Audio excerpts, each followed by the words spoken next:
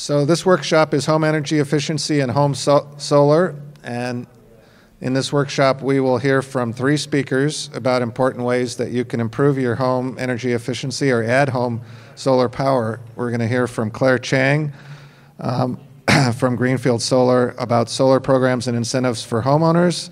We'll hear from Tajima about home energy efficiency, and Ashley Muspratt about mini splits and heat pumps. So I'm going to start by introducing Chang. She is the co-owner of Greenfield Solar from 2009 to the present.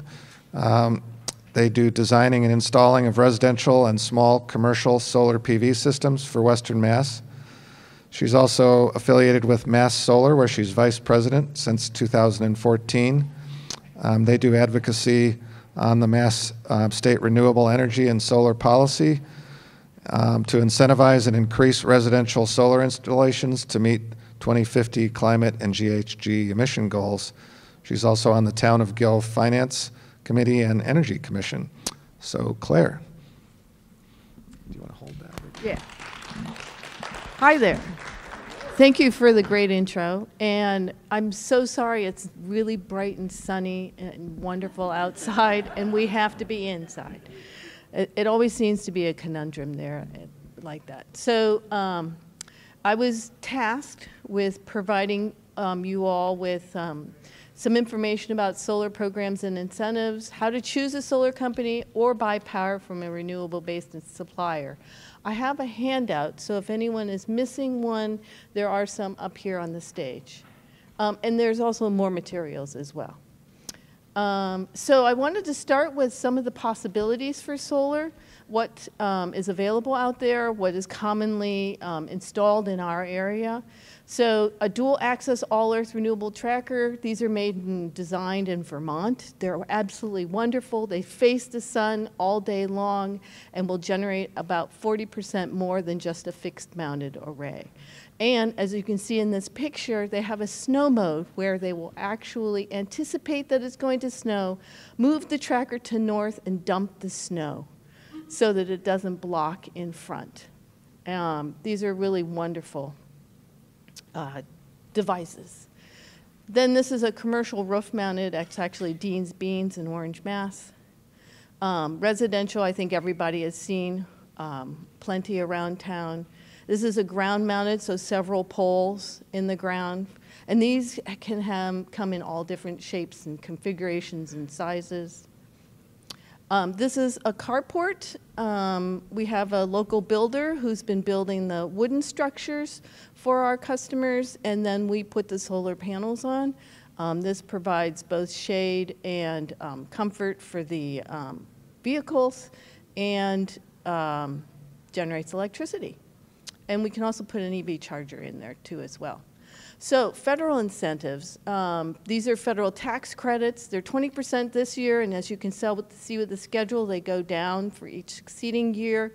They do apply against tax liability, but if you can't use them in any one particular year, they'll roll over. Commercial systems are also eligible for the MACRS, which is a 5-year depreciation schedule, which you really need to talk to your tax accountant to understand the mechanics of all of that. The state incentives, same thing. There's a tax credit, which is 15%, but capped at $1,000.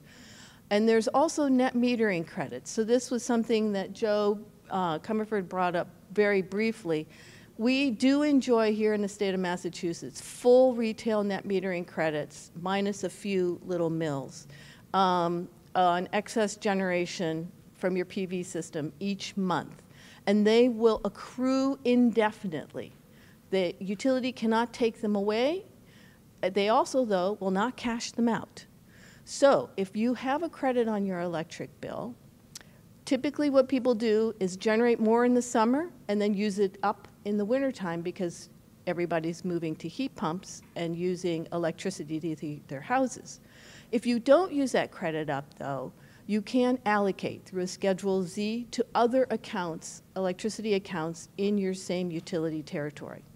However, that climate bill, the one that passed in March of '21, actually has a provision in it where we can allocate to other utilities. So if you live like here in Eversource and you want to allocate to someone in National Grid, that will be possible. However, the DPU, the Department of Public Utilities, has been very underlined, bold, italicized, slow at enacting this legislation. It's been a year, and we have not seen it move through any docket or process allowing stakeholder information or hearings, nothing. So we need to get Joe to move this process forward. But the utilities don't want it. So let me see here. So net metering, currently we're limited for this, to enjoy this full retail net metering to under 10 kilowatts and under on single phase and 25 kilowatts and under on three phase. Those are maybe too much information, but your company, who might be us, could give you all that information. And then if you install larger than that, you get market rate. Now you think market rate, well, that should be better. No.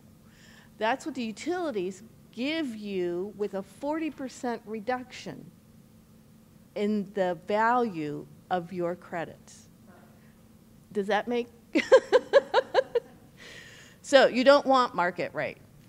All right, Class 1 RECs. So RECs are renewable energy credits. These are part of the renewable portfolio standard that Joe mentioned that increases by 3% every year after 2025. They're currently, I think, only increasing by 2%.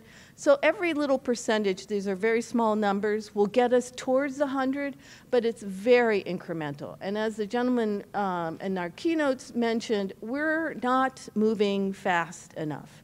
And particularly here in Massachusetts, we're definitely not moving fast enough.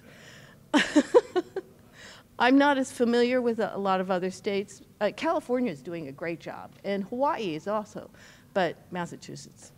So Class 1 RECs currently sell at about 2.5 to 4 cents per kilowatt hour, and that's for the life of the system. So it's another incentive you get from the state. The Mass Smart incentive you probably have heard about. It's a declining block. It started in 2019. At this point, it's negative, which does not benefit you. So we are not signing up any residential systems for Class 1, Smart incentive. Now, this is the hopeful part. Future incentives. The feds need to pass, and this is Congress, the Build Back Better bill. It actually has a 30% tax credit for solar and an extension for 10 years. That gives us a good ramp-up period and some stability and an ability to actually grow the industry enough and to allow everyone to put solar on their houses and reap the benefits by risking their own capital. There's also a refundability portion. This is for low and moderate income folks who don't have the tax liability, or nonprofits to be able to enjoy that same tax credit. So they'll need to file a tax return, but they'll get a refund of whatever that 30% tax credit is in a check.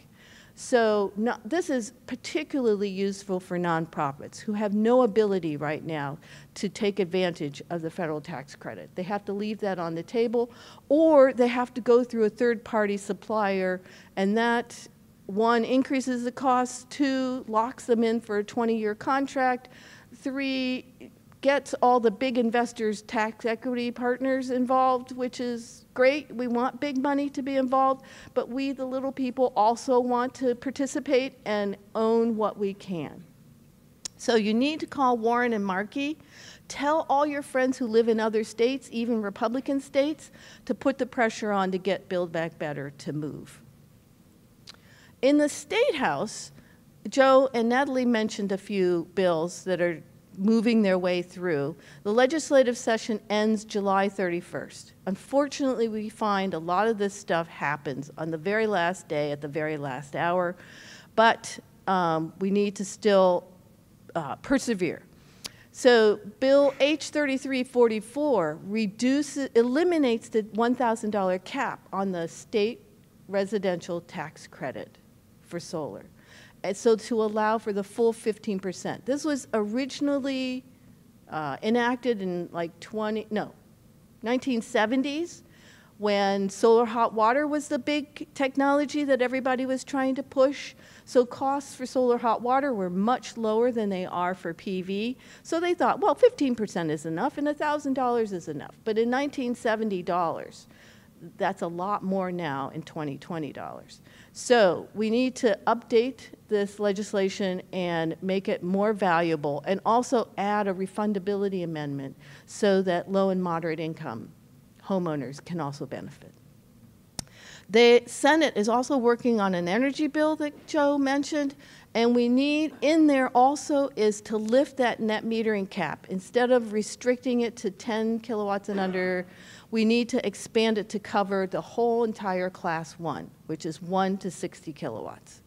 And that way, everybody will benefit from full net metering credits. I forgot to mention, so in that climate bill that we passed in March of 21, class 2 and class 3, so that's above 60 kilowatts and above 1 megawatts, they now get full retail net metering. Is that fair? Something's wrong here. So we're trying to correct that error with this little piece. So write your senators and representatives. So the next part is how to choose a solar company. And you can read the stuff here. Basically, you should choose us.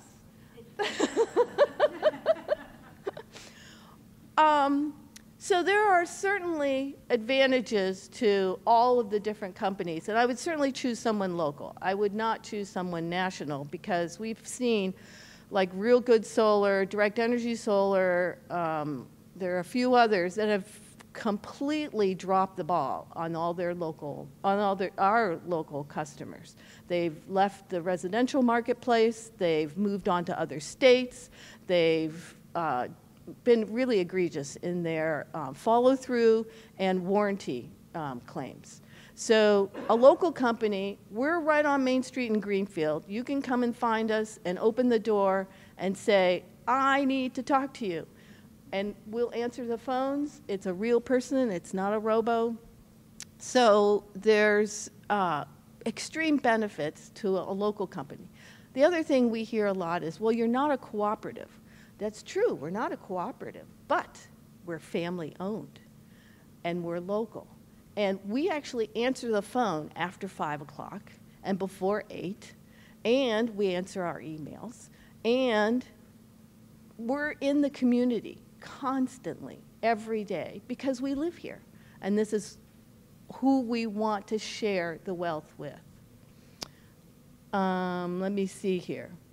The other piece was if you can't put solar on your own house for a number of reasons, in fact, 75% of the population can't, then what are your options?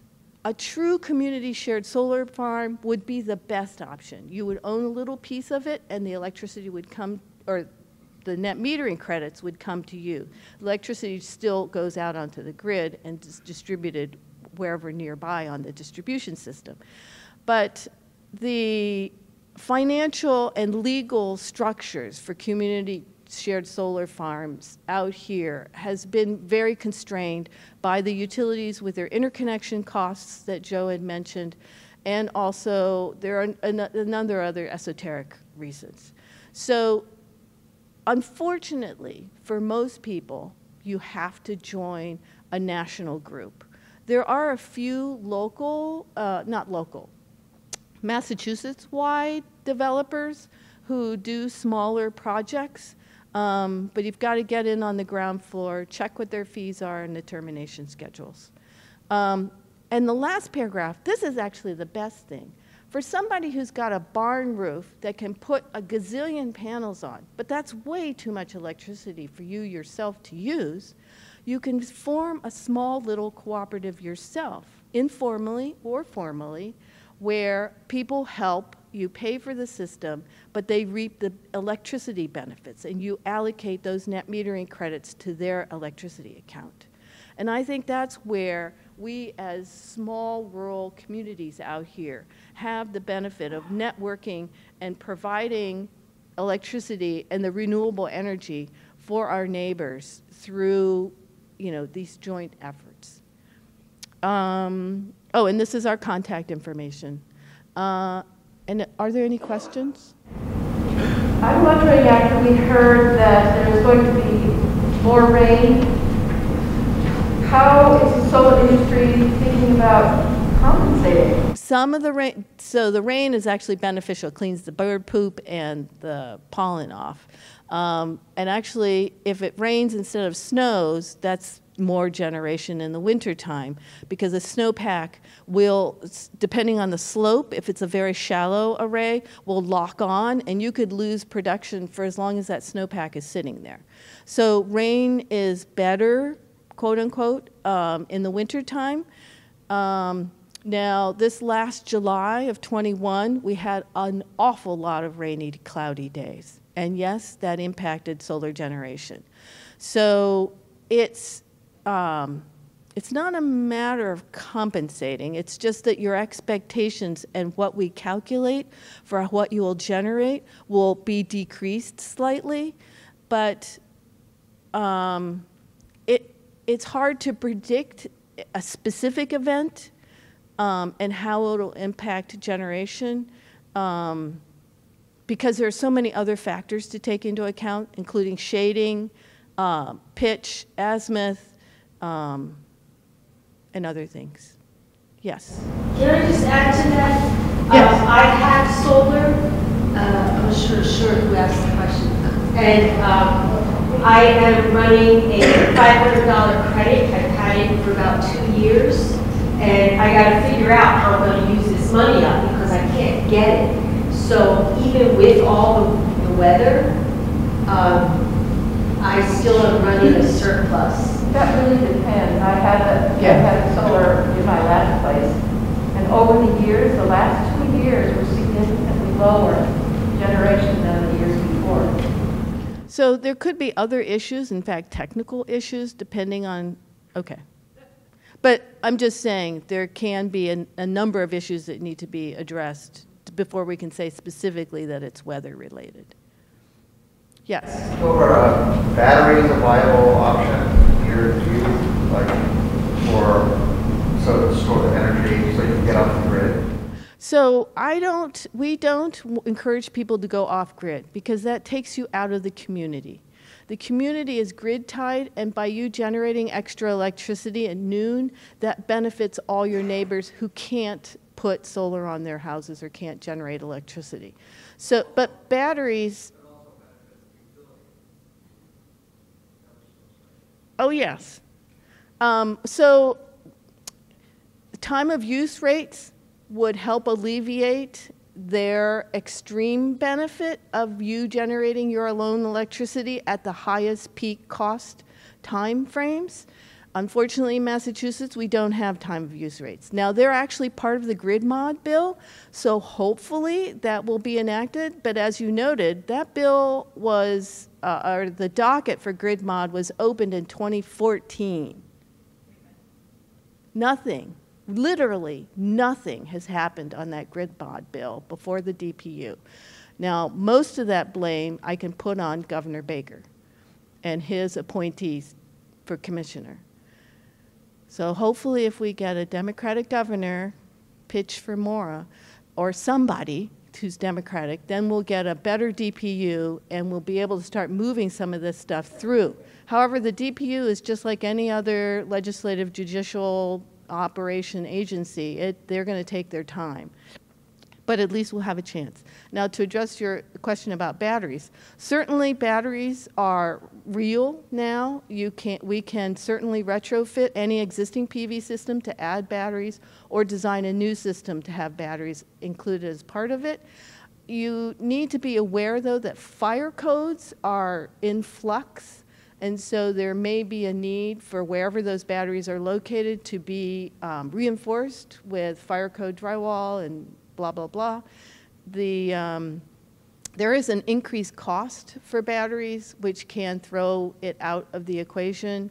I'm not sure what the lending opportunities are for battery storage. We haven't had to deal with that yet, but it's a complicated scenario. And I think my time's up. Yes. Thanks, Claire. Appreciate it. Okay. So next we're going to hear from Mark Tajima from Energia LLC in Holyoke about home energy efficiency. And Mark is one of the founding worker owners of Energia LLC since 2009. Energia is one of the only 100% worker-owned energy services co-ops in the United States. Prior to working at Energia, Mark worked in the emerging market development at several financial service banks for 20-plus years, as well as 10 years teaching in Cambridge and Amherst, Massachusetts. Energia is a building performance insulation company working in all market sectors from residential to multifamily, commercial, municipal, industrial, education, and nonprofit sectors. So, Mark. You said it all. I don't need to say anything more. Thank you, Christopher. Hi, everybody.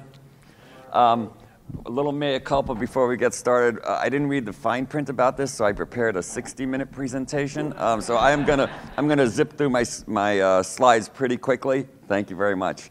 All of the photos are of projects that Energia has worked on in Western Massachusetts. As Christopher said, we are a worker-owned co-op. We started out about 13 years ago, and we were started by another co-op in our area, Co-op Power, and I believe someone from Co-op Power is going to be speaking here later this afternoon also. We're, as it says, a socially and environmentally responsible company. We try to work with like-minded organizations and partners. And you'll see that as we talk about some of the projects that we've worked on. We have 28 people now, actually, 5 cellulose insulation trucks and 2 spray foam trucks. And we go out every day sort of working on projects across the western end of the state. We do energy assessments, and ultimately, hopefully it leads to a project that is air sealing, weatherization, and insulation related. We do not do HVAC at present, although I was talking with Ashley before the session and talking about some money that might be coming down the pike to help companies convert from being insulation only to also doing HVAC. The state and the country has some very ambitious electrification goals, and the only way we get there is to have more companies that are doing these installs. They have some great incentives for mini splits, and I think that's the subject of what Ashley's going to be talking about. I have a whole thing here on the mass save structure of the programs, and I think most of you are probably pretty familiar with it, so I won't totally go into that. From our side, we are the one in the bottom right corner. We're an independent installation contractor, and that means that we work with our partner lead vendors, and that would be organizations like CET, the Center for EcoTechnology, Clear Results, Rise Engineering, and Abode, and they help find projects. They also do audits, and they send a certain amount of work to us. We also generate our own work, but having these great partnerships is just so important.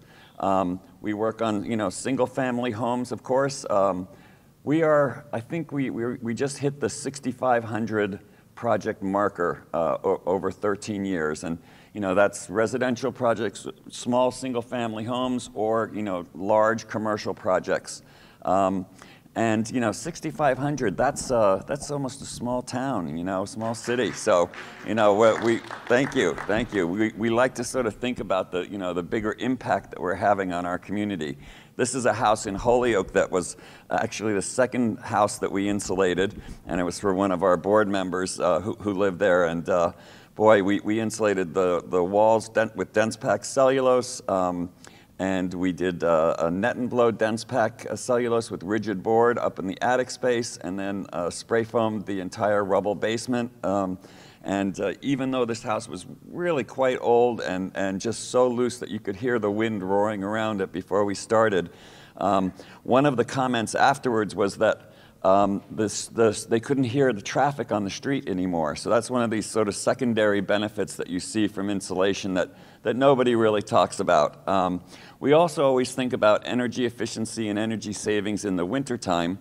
And of course, that's, you know, the meat and potatoes, I guess, of a lot of what we do. But there's a commensurate amount of savings and comfort that comes in the summertime as well. It tends to be electrical savings in the summertime and, you know, oil, gas, propane, or whatever in the wintertime. Here's just another project that we did at State Street Fruit Store in Northampton. Some of you probably know this. This store is open 7 days a week, and we did this project, and they stay open till like 10 p.m. almost every night. So we started at 10:30 p.m. and stopped at 5 a.m. Did this project for 4 days with 3 crews there. It was a lot of fun. We work on large commercial buildings, even like this. This is a commercial building in Holyoke where we did a spray foam project on the entire upper envelope of the building. This is a dorm at Mount Holyoke College. I think we're on our 25th building or dormitory at Mount Holyoke. I think we're probably over 250 projects on campuses around our area. A lot with Williams College, Smith College, Mount Holyoke, and even 1 or 2 with UMass. Although their building stock tends to be a little bit newer than ours. These are some of the tools. I think most of you probably have seen these before, but this is a blower door which we use to measure a whole house air leakage in buildings, and that gives us a sense of how tight buildings are. We do this test before we start our project, and then we do it again at the end of our project, and that tells us how successful we were in tightening up the building. Another one of the tools we use pretty regularly is an infrared scan of buildings. And this can really, you know, highlight certain areas. You can sort of see from the pictures, you know, the heat or the cold, in this case, coming through, and that can guide us and give us some ideas, not a whole picture, but a partial picture of, you know, where we should target our opportunities and the work that we're doing. Air sealing, that's one of the ones that is sort of the hidden things that really are one of the most important things that you can do in a building. Almost every building I go into, and I go into 4 or 5 a day, almost all of them have some insulation. Usually it's inadequate. Usually it's just 2 or 3 inches. They're supposed to be at about 14 to 15 inches of blown insulation to meet current stretch code in the state. But I would say that almost none of them have air sealing. And air sealing is half the game. You know, air sealing, as you can see, we use these little foam guns and different materials to seal up leaks, chases, bypasses, plumbing, electrical, cable, drop soffits. Every wall that goes up into an attic has a wall top that needs to be sealed. And if you don't seal that and just put insulation on top of it, all you're doing is slowing down the heat loss. You're not really stopping anything. So it's the combination of the air sealing and the insulation that makes for a well-weatherized building. You see we do this air sealing around different areas. At the one chimney in the picture, that's metal flashing and fire block rated caulking that seals around the chimney because you have to use slightly different materials on a heated surface. Dense packed cellulose, this is also one of the meat and potatoes of what we do. Primarily, we do this from the outside. It's where we take off a piece of siding, whether it's clapboard, shingle, vinyl, take that off, usually underneath one course underneath the window, drill a hole into the sheathing, and then pack cellulose into the cavity. These are some pictures of some projects that we've worked on.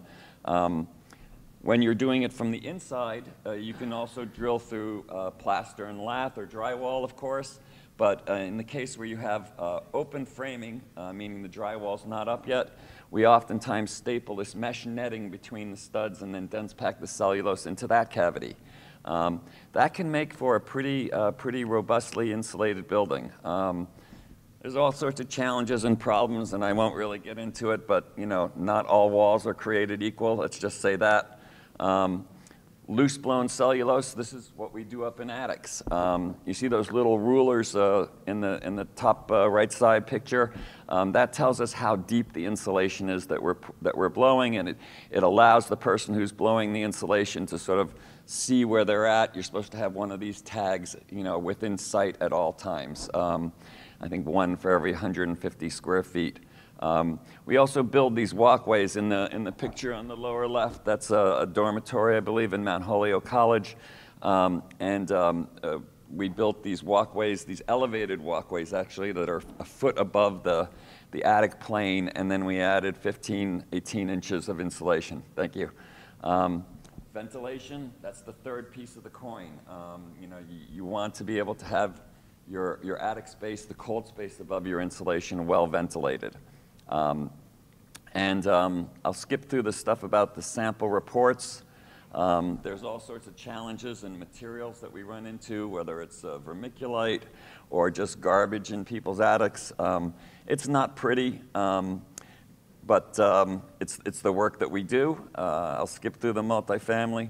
Let me just talk for a minute about the programs outside of the regular mass save that everybody probably knows about, the single family program that everybody's had an energy audit.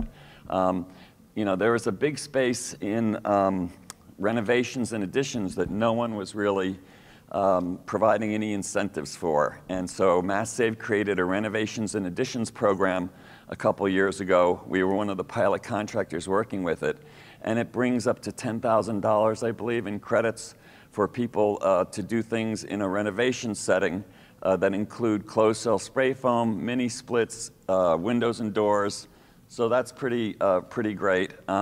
We also work with our partners, partner organizations like CET and Clear Result on commercial projects. I think we've done about 25, 30 churches. Another Mount Holyoke project. Here's a church in Amherst that we did. We were working with green communities sometimes. We're working with the utilities and other times, or both, trying to help people in their communities with their businesses find ways to help underwrite and incentivize insulation projects that they could not otherwise afford. Working with nonprofits and houses of worship are a high priority for us at Energia. This is a church up in Pittsfield. And, these beautiful old buildings, they seem to be some of the worst insulated buildings. We've worked with towns, and I remember in Northfield, I think, the entire congregation were wearing their winter jackets and gloves when they went to services. And we found a way to bring some incentives to them. I think they paid for 80% of this project. It was almost, I think it was close to a $100,000 project. So, this is not peanuts that we're talking about. And, they would have never been able to do these projects otherwise. So we're really excited about, working with those groups and with other nonprofits like Habitat for Humanity, where we do a couple projects every year. I'm kind of running out of time here, so I will leave it there and just see if anybody has any questions for a minute. Yes, back there first, and then we'll go over here. Is there a kind of pathway for insulation? Does it last? How long does insulation last? Yeah, a great question. We've seen insulation like fiberglasses that are 50, 60 years old, and they do degrade. And so we actually downgrade them, the existing insulation, if it's really old, by about 30%. It does break down. Cellulose has been around for 30, 40 plus years almost, although it wasn't really widely used in the beginning. Some of that cellulose gets a little bit crunchy. In an open attic setting, it does settle. What we found was that in wall cavities where cellulose or other insulations are dense packed, there's this thing called settling that happens. And what we didn't know 20 years ago was that what was the right density to blow that insulation in so that it remains self-supporting for all time. We know now that 3.5 pounds of pressure makes it so that that insulation will stay in its place forever, basically. But I guess every material has a lifespan to it, and you just have to sort of take that into consideration. Yes, right here. What about the air quality change in the building after you seal it? Right. Well, that's part of why we do the blower door test. We do it before to see how tight the building is. You know, we don't see it that often, but there is such a thing as too tight. There's a thing called the building airflow standard and the building tightness limit. The building tightness limit, if you go past that number in the building that you're looking at, technically you have a requirement to add mechanical ventilation to it. And so we try to bring buildings right up to that limit, but not past that limit. But it is always a consideration of ours for sure. And there are opportunities for adding more ventilation if you need to. Yes? Is there say if a homeowner has a project, would we call you first, or would we call Mass Save, or how? Yeah. Great news is you could do either of those things. And of course, Energia is just one of the contractors working in Western Mass. There's at least 15 other contractors. You know, the great majority of them are pretty good. Mass Save is a fixed price program, and so the contractors don't set the price, which is great for the consumer, not so great for the contractors. Yeah, so depending on the type of project, you could certainly call us. And that applies to residential. You know, if you have a business or your office or your church or your school or house of worship or the place that you go, a nonprofit that you work at, to you know, a senior center or anything like that, there are some amazing incentives that are available for folks, both on the insulation side as well as on the heating, cooling, lighting, and water management side. Yes, right there. So how have material costs changed? Because I always hear that with construction materials, things have really skyrocketed. Yowza, yes. You know, prices have, I mean, you heard how the price of lumber went up, you know, 200% or something, you know, quickly, and now it's sort of starting to come back down. Same thing happens with insulation, cellulose, rigid foam board, spray foam. We've seen 3 to 4 price increases a year from the manufacturer in the past year. We have not passed that along to our customers, though. We've passed a small portion of it along to them. But it does make it harder and harder for contractors to make a decent profit. And you know, as great as the Mass Save program is, they are a fixed price program, and they've not changed their prices for 3 years. So we're dying, you know, in a sense. There's some discussion going on right now about making some price changes, and they did give us an increase, small increase across the board as a temporary measure. Thank you. I saw one other question there, and I think that's probably about all the time we have, but go ahead, sir. I'm actually an account manager and inspector for the Renovations and Additions program. You and I spoke a couple of years ago. I just more of a comment here. I've seen a whole bunch of your work after it's done.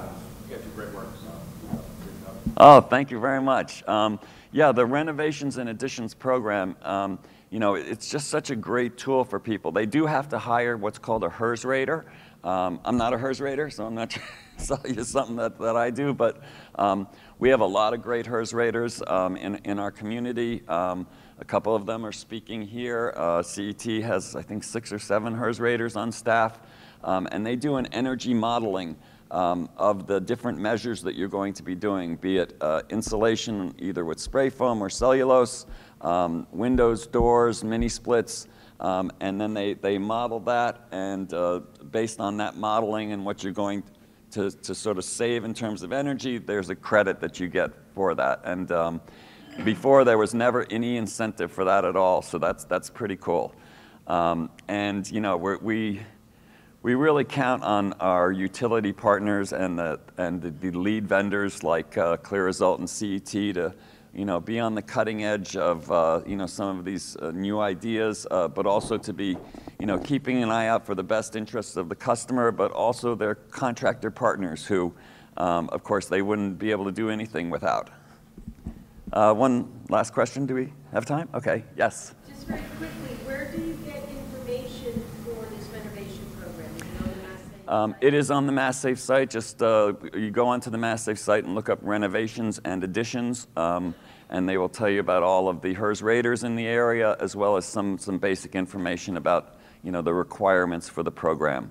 But if you're building an addition, if you're doing a renovation in one of your bedrooms or living rooms, this program could be for you. It's pretty fantastic that way. Well, thank you, everybody. It's been a great audience. Oh, yeah, sorry. Mark Tajima at Energia. You feel free to give us a call or send us an email. We'd love to hear from you. Thank you. Sir. Thanks, Mark. So our third and last speaker is Ashley Muspratt, who is the Director of Innovation at the Center for EcoTechnology, where she joined in 2018. In this role, she identifies strategic and emerging opportunities across CET's focus areas and works with the president and other directors to set priorities and bring opportunities to fruition.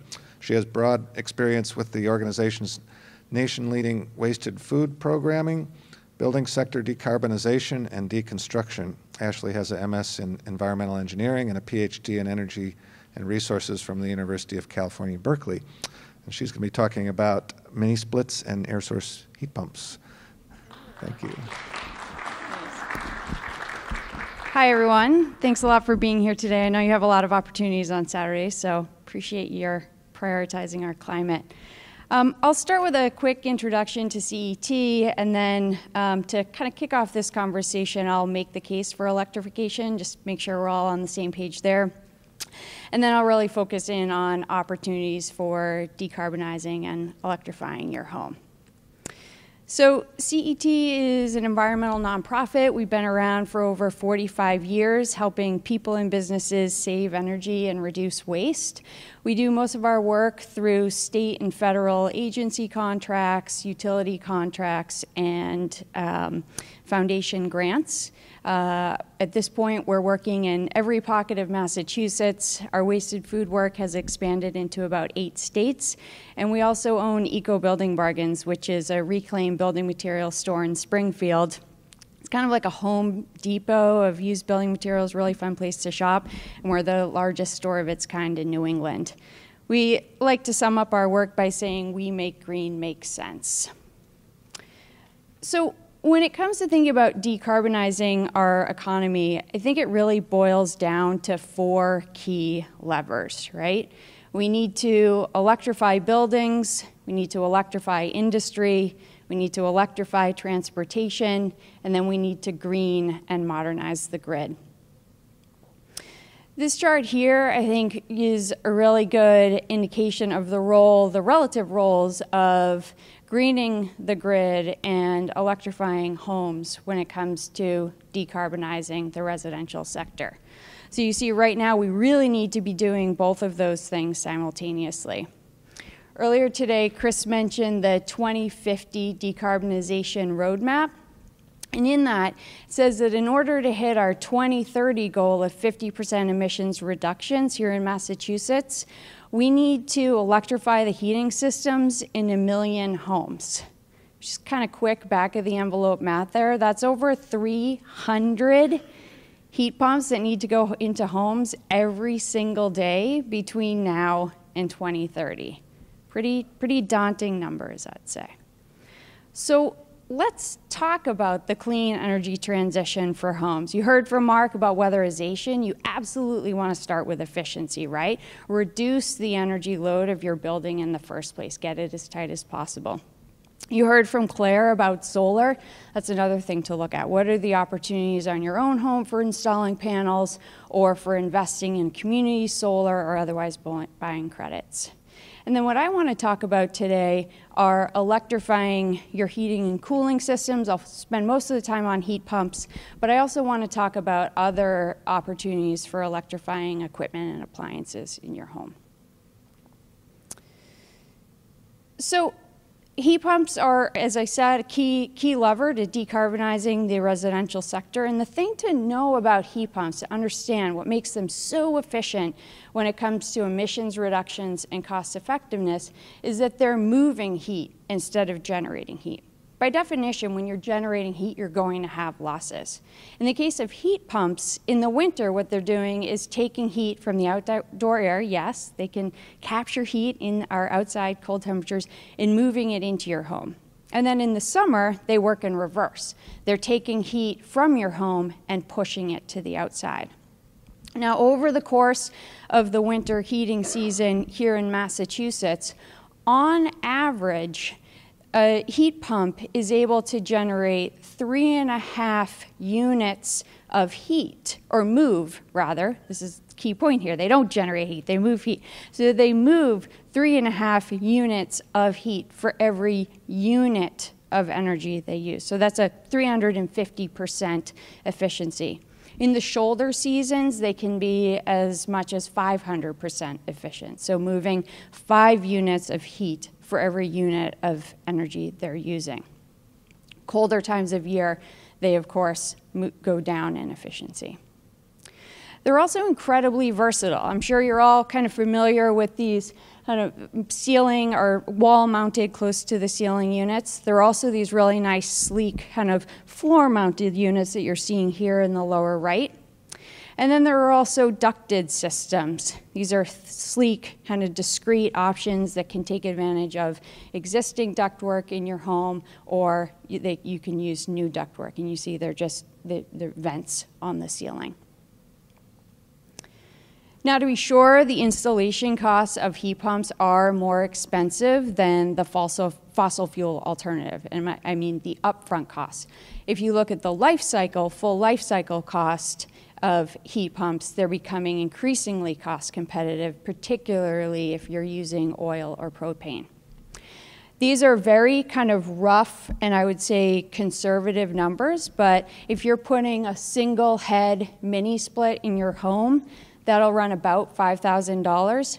Could be as low as $3,500, could be a little bit more than that, but round numbers, $5,000 for a single zone, say 1-ton system. A whole home air source heat pump, the cost of that is of course dependent on the area of conditioned space in your room, but for a typical size home in Massachusetts, I would say anywhere from $15,000 to $30,000 would be the cost of a whole home retrofit of a heat pump system. Ground source heat pumps are going to start at about $35,000, so more expensive than air source heat pumps, but the key to note there is that they have significantly longer lifespans. The outdoor component of the ground source heat pump, which is the big expense, right? Drilling the wells and laying the coils, those have a 50-plus lifetime, basically the lifetime of your building. And so over the full life cycle, they are really becoming increasingly cost competitive. Now, these are the full installation costs, and of course there are incentives available. So Mass Save has a $1,250 per ton incentive. So if you're doing a partial displacement, you're going to keep your boiler or furnace in place, but install a heat pump, you can access $1,250 per ton. What's new here is that previously that incentive existed, but you could only access it if you were heating with oil or propane. Now, as of January 2022, gas customers are also eligible for that incentive. So this is huge, that gas customers can now access incentives for heat pumps in the residential sector. They've also just this year introduced a new whole home incentive that's worth $10,000. So on average, this is going to be significantly more than $1,250 per ton. I would say most homes are going to need anywhere from a 2.5 to 4 ton system. So when you kind of do that math out, this is a very attractive, and they're really trying to push people to go kind of all out for the whole home system. Important note here is that accessing that incentive has conditions, one of them being that you have to fully weatherize your home. And you can learn more about what those conditions are on the Mass Save website.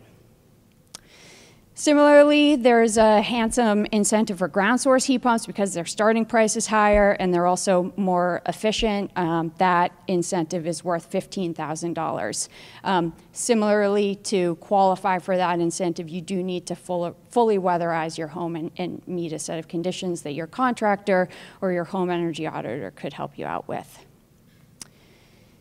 Now, in addition to the Mass Save incentives, there's also state and federal money on the table. So both air source and ground source heat pumps qualify for alternative energy certificates. A typical size whole home heat pump system could generate somewhere between $1,000 and $3,600 in alternative energy certificates over the life of the system. Now, in addition to these, ground source heat pumps are also exempt from the state sales tax and are eligible for the federal investment tax credit that Claire mentioned with respect to solar. So because these are geothermal systems, they also qualify for this tax credit. She showed you the timeline for those credits being retired, so you do have to act quick to take advantage of them because right now they are slated to disappear after 2023. Last thing I want to mention with regard to heat pumps and financing them is the Mass Save loan. This is kind of a no-brainer. It's a 0% interest loan for up to 7 years and up to $25,000 of the investment. Now, I do want to mention before I wrap up a few other electric appliances, just kind of put them on your radar as you're thinking about decarbonizing your home. And I want to start with induction stoves. I think the gas industry has done a really good job convincing us that there's nothing like cooking with gas, but I want to tell you that today we're cooking with magnets. So induction stoves use electromagnetic energy to generate heat. They're incredibly efficient. They use 3 times less energy than conventional stoves, and they're also incredibly sensitive and precise. Just like a gas stove, when you adjust the intensity, they respond very, very quickly. You can see in the image here, only the surface that is in contact with the pan, a compatible pan, heats up. So when you take your pan off, you can touch that burner. And things that are on the surface that aren't in a pan don't heat up. So you're not going to burn on food. They're very easy to clean. And again, as soon as you adjust the level of the heat or take it off, it responds very, very quickly. From an environmental perspective, they cut your cooking emissions in half, and that's assuming you're drawing off of today's grid. And there's a really compelling health reason. There's a trove of research that shows that children who live in homes with gas stoves have a 40% increased risk of childhood asthma. They equate it to living with a smoker. A few other electric appliances. Before I move on from that, I should note right now there aren't incentives through Mass Save for induction stoves, although there is a lot of chatter about adding them. And CET is working with municipal light plants in other parts of the state who have introduced them. And we've even set up lending kits in a few local libraries so people can check out a countertop version of induction stove and test the technology before they commit. I want to mention heat pump hot water heaters as another electric appliance. These do have a Mass Save. It's an instant rebate of $750.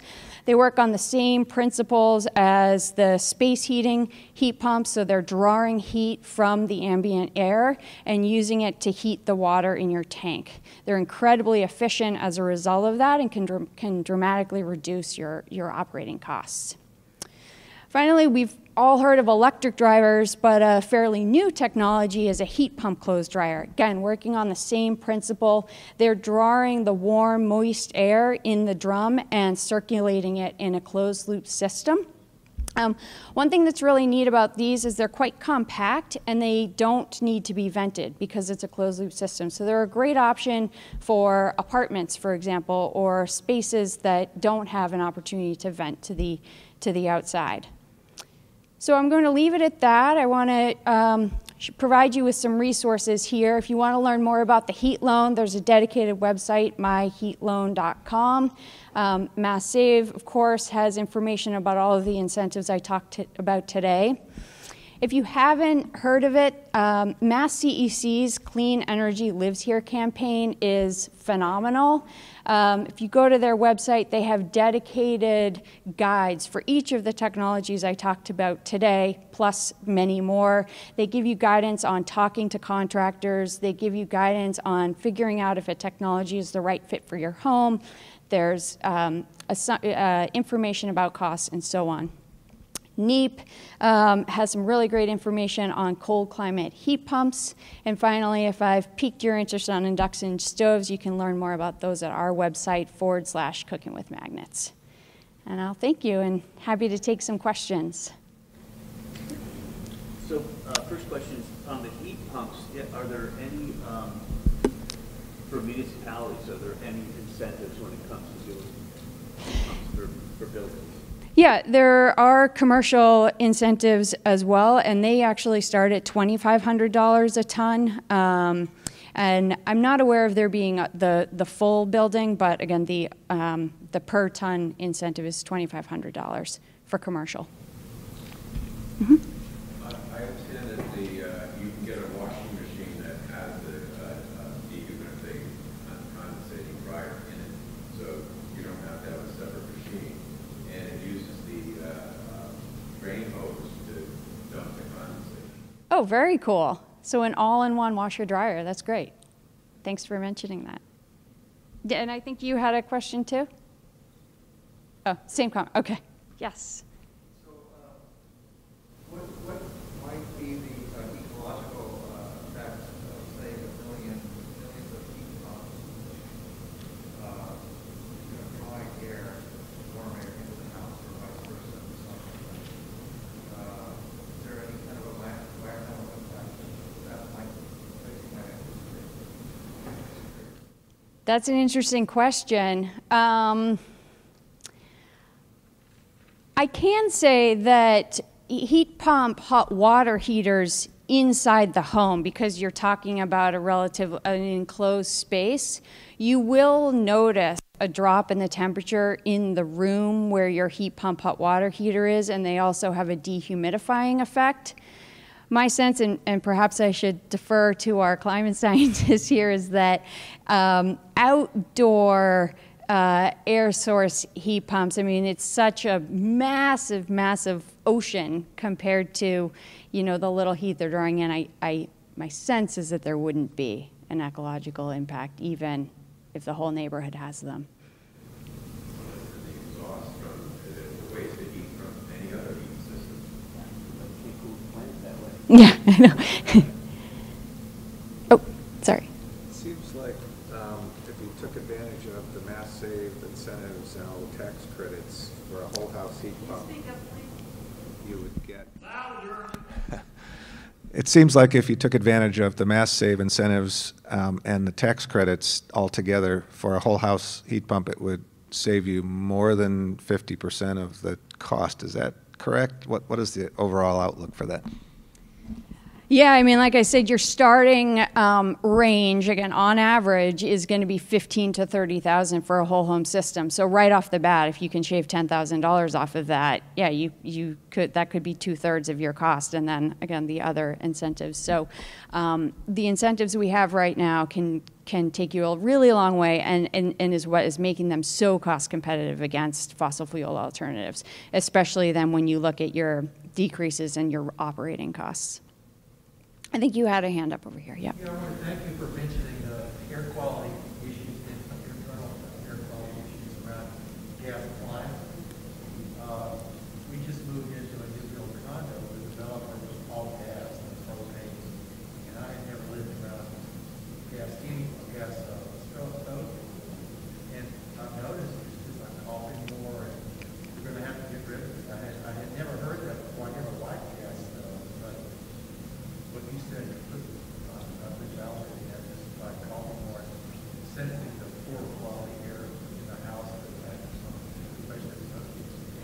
Yeah, if you just do a quick Google search, you'll see over the last couple years, more and more peer-reviewed research and mainstream media have been sort of reporting on this phenomenon. Just in the last month, I saw a big article in the New York Times, in the Boston Globe, in the Washington Post. But schools of public health across the country have been documenting this, and in other parts of the world for decades. Yes, I can't keep track of who. Saying that after Thanksgiving, when everybody eats those full turkey and then falls asleep because of the tryptophan, about 10% of those people are not falling asleep because of the tryptophan. It's because the turkey's been cooking in the oven for the last 6 to 8 hours, and the amount of carbon interesting. Yes. Thank you for that. I'd like to add that with heat pumps, when you're doing a mini split anyway, and you're replacing a system that maybe a traditional plenum type heating system with ductwork, if you're replacing that kind of system, you are going to need some kind of fresh air ability there. The heat pump, if it's a mini split, it doesn't draw in air from the outside. It circulates interior air. So there is another unit that would go with a heat pump in that case. Yeah, I mean, all air source heat pumps have an outdoor compressor. Yeah, I'm talking about the makeup air. Okay, gotcha, gotcha, okay. Yep. I think a lot of times, we'll retrofit a house with a heat pump, and what is needed after that is an ERV, which is another fresh air heat pump, basically, where you're scavenging the interior air, but just not. Yep. Thank you for that. Yes, Mark.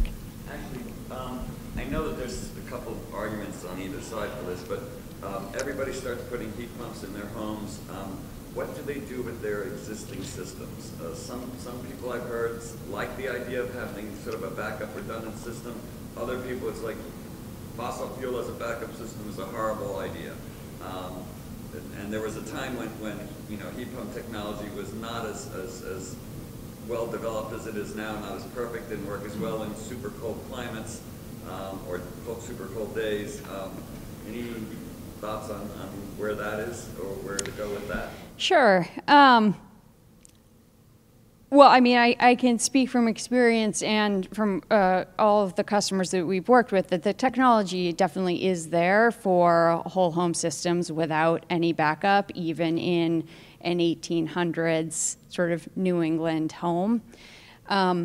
I mean, in terms of the practicalities of removing the old system, different programs, especially if we're talking about municipal light plants, have different conditions for what it takes to access certain incentives. And I'm not sure, to be honest, if the whole home incentive for Mass Save requires physical removal of the system from the home, because that's an expense. So it may be that you size your heat pump system to cover 100% of the load and have no intention of ever running your furnace, but you leave it there because it would be expensive to. Programs in other states, I know they do have a requirement that in order to get the incentive, you have to remove the old fossil fuel system. And then I've also heard the other end of the argument, which is, it might not be a bad idea to have a system in case the electric goes down, or not that some things can't run on electric, but. Right. Yeah, I mean, we certainly also work with customers to design very limited bits of electric resistance heating if they want to completely get off fossil fuels.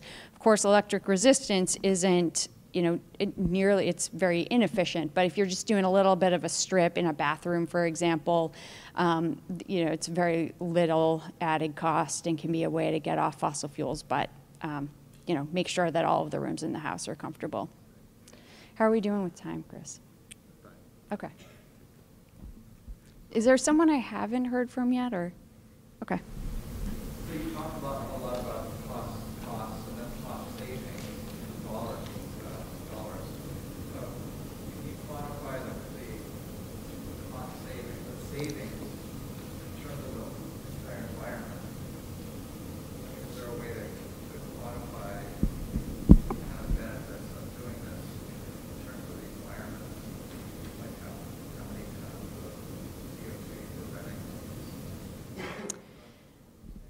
Yeah, there absolutely is a way. I'm not sure I can give you those numbers off the top of my head, but interestingly, at CET, I'm actually working with our MLP, our municipal light plant clients, on developing carbon-based incentives. So actually quantifying what is the full life cycle, kind of on average, carbon offset associated with different measures, with weatherization, with heat pump hot water heaters, with air source heat pumps, and then setting a carbon price and saying, okay, we're willing to pay $100 a ton for carbon.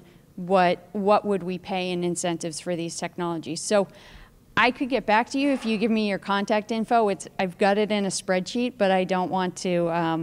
I don't want to state the the wrong number. But I mean, it's many tons of carbon over the lifetime of the system for a whole home heat pump. And in that graph that I showed at the beginning of my presentation, they're really a key part of decarbonizing the residential building sector. Yep.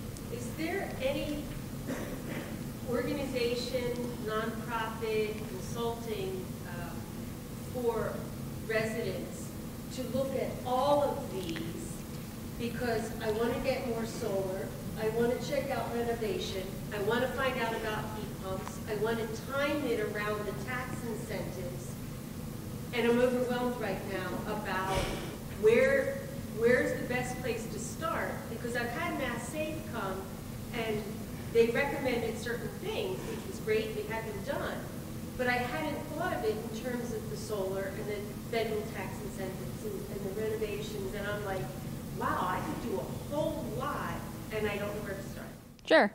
Well, you could call CET. I mean, we're not the only ones, but since you asked, our high performance building team does sort of exactly that kind of work. We work with residential customers all over the valley to advise on, passive house, LEED certification, whatever it is you're looking to do, kind of path to net zero work in your home. Well, it's the Center for EcoTechnology, CET. Right, but it's our high performance building team, or you can reach out to me and I can connect you. Okay, we have time for one more.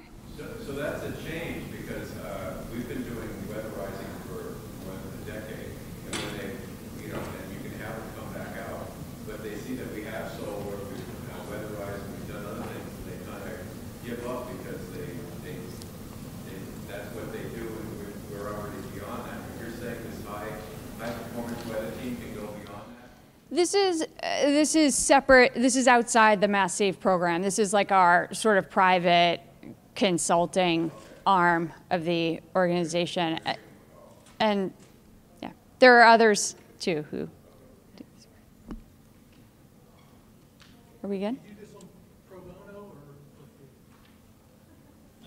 or? Oh no, it's a fee. It's fee for service work. Yeah. I see that there's a need for something like this. That's like Mass Save, but helping somebody evaluate whether it's better to install a solar panel and do electric heat versus heat pump and things like that. And also, to build on your question, depending on what climate you're living in, if it's specific to Western Mass, or maybe some areas might be better to have a solar panel, electric heat, and things like that. So I can see your services being needed on a pro bono basis, like a state.